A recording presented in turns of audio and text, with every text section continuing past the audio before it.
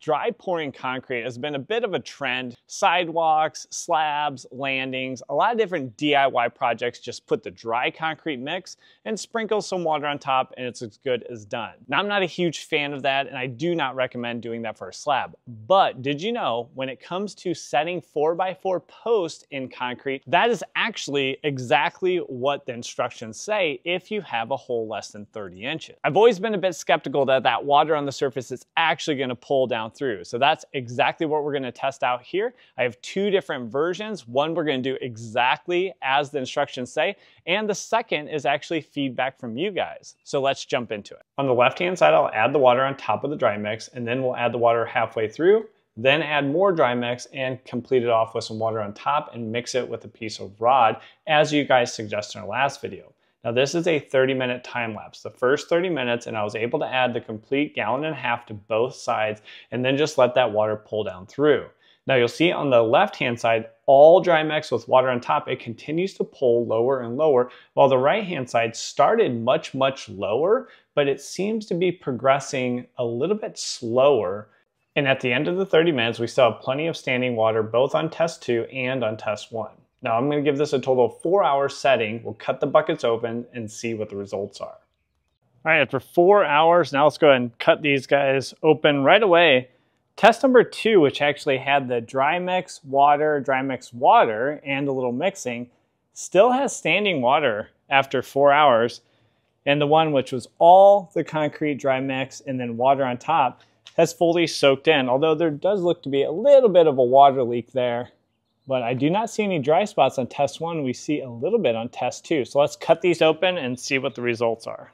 So I just use my angle grinder with a little cutoff wheel here and open these up.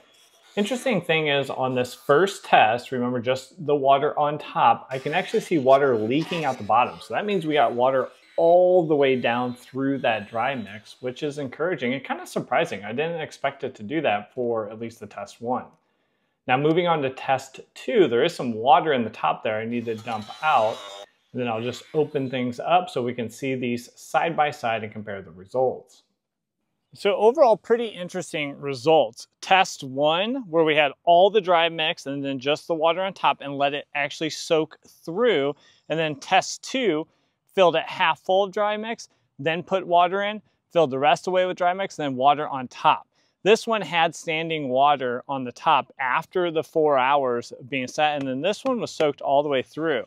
What we do see is actually the second test, where we are poking with the rebar, trying to mix it up, actually did a worse job.